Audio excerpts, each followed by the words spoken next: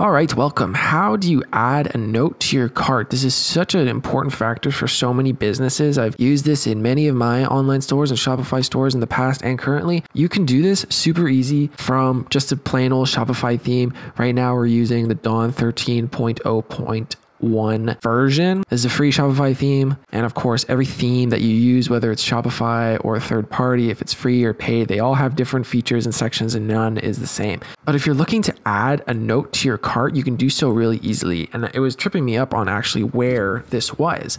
I was looking all over the cart page and I couldn't find it because you click around here, you can see the multiple options for the sections. I was clicking around the settings. It wasn't in the admin either. And this is because it's hidden a little bit, but once you get to your cart page, not your product page or your checkout page, because the checkout page can't be customized. Once you get to your cart page, you can go to your theme settings here. And then we scroll down our theme settings here. We can go to cart right here at the bottom. Again, all themes are very, very different, but for the Dawn theme on Shopify and a few other themes, I'm pretty sure as well, we have this cart option here. We click cart, drop down, and there's a few things here, and there's a checkbox right here. See this?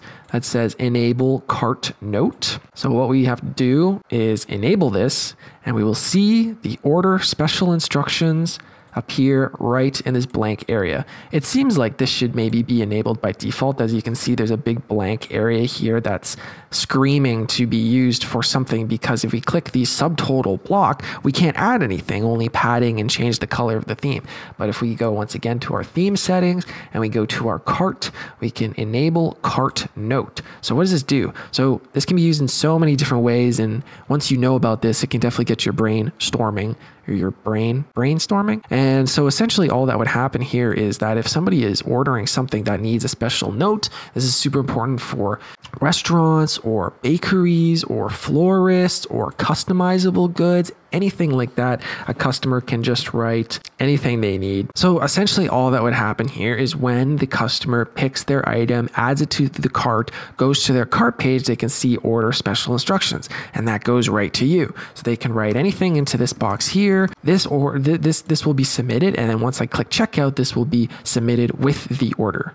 It's a shame it doesn't say it on the checkout screen to give the customer some peace of mind that it actually went through. But essentially all that happens is this special instruction is inputted into the order here, and then once the order is placed, you go to orders, and then in your orders tab, you have your columns like this, and then right beside the checkbox, there's a little note icon that looks like this. It's kind of just a little note like this, and it has like 3 lines. And then once you click this note that is right here, you can see the special order instructions. Sometimes this is like a gift or a birthday or a special order instructions, for your business. But if you ever need it, this is a very important feature for a lot of businesses. And if you don't have it and you're thinking about using it, once again, we just go customize, we go theme settings, scroll down to our cart, enable cart note, and then from the cart page we see the order special instructions here that can be enabled, and then that is shown with the order on your order tab in your admin.